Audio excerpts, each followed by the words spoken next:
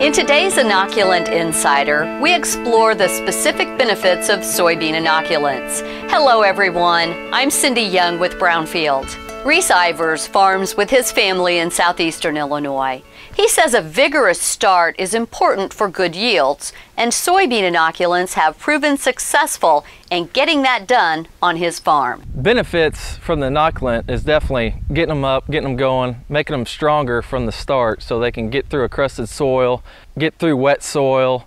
And we even had some soils that they were still coming up 2 weeks later. They had sit there and the ground was either wet and overly saturated, dried off and the top got crusted, and you'd go out and walk the bean fields and wonder if you're going to replant or not.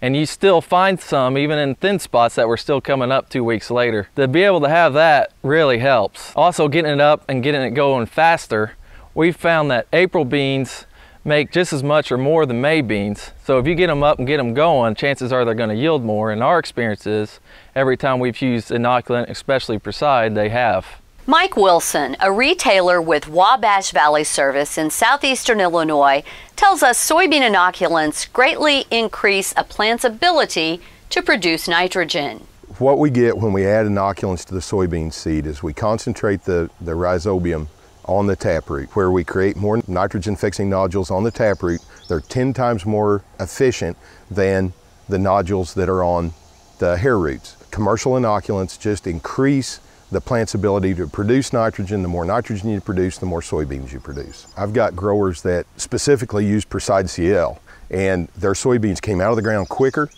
They came out of the ground more even.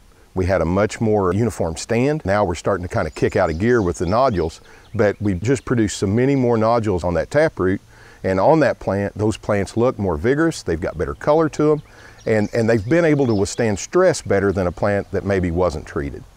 Thanks for watching today's Inoculant Insider, brought to you by Verdesian Life Sciences. I'm Cindy Young with Brownfield.